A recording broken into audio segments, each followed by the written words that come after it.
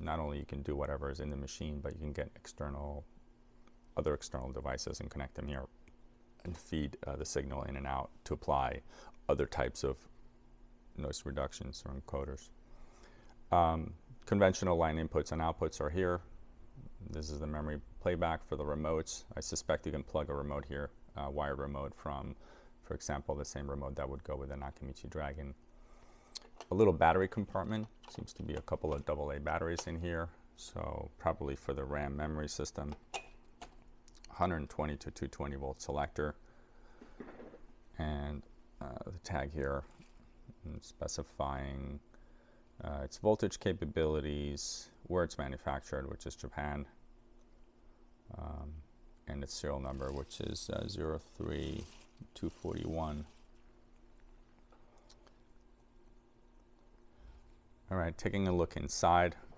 Let me unplug this unit. It's a really nice layout. They really went through great lengths to make it easier for technicians. The first thing you'll see is that these boards here are secured with just 2 simple screws, and then they flip up to give you access to the internals, including the drive system right there, the power supply, and the fuse board, and the drive controllers. It's a really nice setup. Over here we can see the drive mechanism has some commonality with other tape decks, including the Dragon. Looks like they're using the exact same box here that for the azimuth that they would on all the other tape decks. There's a motor in there and this cable actuator that moves the head for azimuth adjustment. That's this guy right here. So the motor here sort of uses this slide cable to move the head, which is wraps all the way down and to the bottom of the unit. You can see some of the motors that we discussed before. Here's one for the reels, and no, that's for the reels, and this is for the capstan. It does have it's a dual capstan machine using asynchronous sized reels, which are not really that visible on camera, but they're buried in there. You would see a belt going from this motor to the 2 capstan wheels, which are pretty large and different in size. And over here is the cam mechanism, including the cam motor, which is buried down there as well, which moves the entire head assembly up and down to engage with the tape. So it seems to be a dual layer drive mechanism. On the Dragon, it adds a 3rd layer of complexity to it, although I do see half a board here that might be considered a 3rd layer. So to service this unit, you'd have to pull the screws from the front and essentially remove this entire drive mechanism, then take all the 3 layers apart to get to the belts, rollers, etc. So quite an endeavor to service these machines. So as I mentioned before, that is the power supply, fairly well-sized power supply. That'll be our first bit of troubleshooting, to test all the voltages right there at those colored wires. The fuse block is here, setting fuses for different voltages and protection for different parts of the power supply.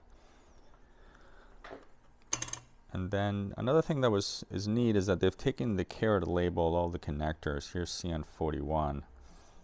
That's really nice. The schematics always refer to a connector placement somewhere, and rather than have to kind of identify them on the board or cross-reference a schematic, they've labeled the wires themselves, which is really nice.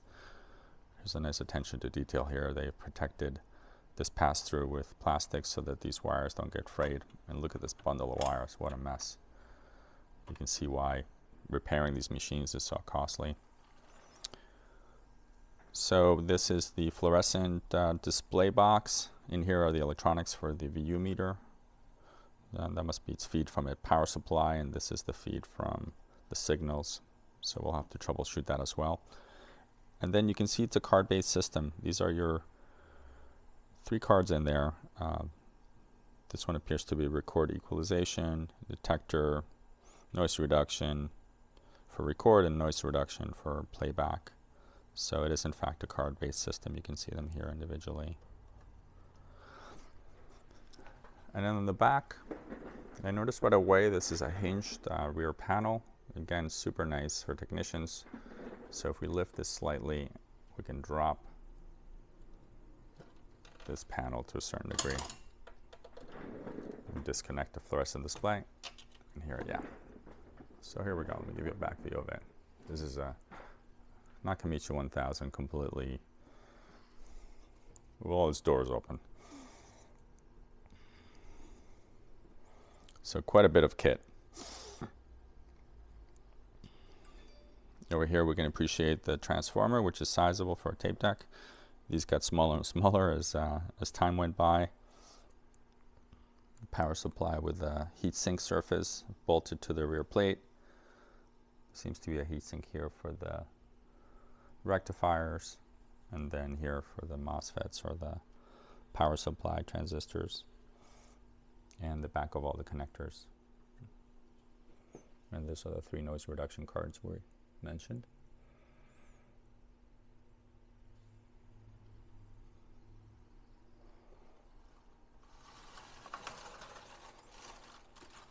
All right, so what does this do? This essentially, Nakamichi claims that a tape deck at this level is able to reproduce or give you a bandwidth response of about 25 kilohertz, which was unheard of at the time for a tape deck. So we'll be verifying that soon, going through a full restoration process here at SkyFi Audio, where we'll get it in tip-top shape, hopefully. We do have a nice stash of Nakamichi parts, although it's getting smaller every time we finish a Dragon or a CR7. So hopefully we have enough parts to bring this to market and be able to show it off. It did come in a really nice case. I'll show you that in a second, and a rack mount configuration. It's probably not a standard rack mount configuration in terms of spacing, but it can certainly be made to fit in a rack. And it's got these really cool professional looking handles as well. Came with a nice Nakamichi cleaning kit. It's a nice little added bonus here. I'm sure it's all dried up and not useful, but pretty cool, along with a Nakamichi polishing cloth. And the case is here. Real nice finish. It's got a real wood veneer finish and a nice gloss, as you can see there. Got a few blemishes that we'll try to take care of, but you know, when you put that thing in its case, it really looks outstanding. So is this machine better than a Dragon? Well, I guess our test equipment will tell us that story. It is certainly very capable and a very neat piece of equipment. I can see why it's desirable and valuable in the market. It's probably the best of the 70s, I would say, in terms of a tape deck, and at least on paper. One last thing to show you, Vintage Knob, one of the best websites out there. Has a great exploded view of the mechanism of the drive system here. You can see the azimuth motor here with that belt that I was telling you about that manipulates the azimuth angle. That is the angle of the head against the tape, which results in the proper frequency response. And then up here you can kind of see the machine a little better lit up. You see the buttons, how they light in the background on them, and the display with all the features lit up. That is the Vintage Knob. Amazing website. Be sure to visit it. thevintageknob.org is the exact URL. So that's it. Again, this is SkyFi Audio. You can visit us online on our website, where you'll see hundreds and hundreds of products like this Nakamichi 1000. SkyFiaudio.com is the site. And if you appreciate these videos and you dig them, please subscribe. That'll keep us motivated to take the time to make these.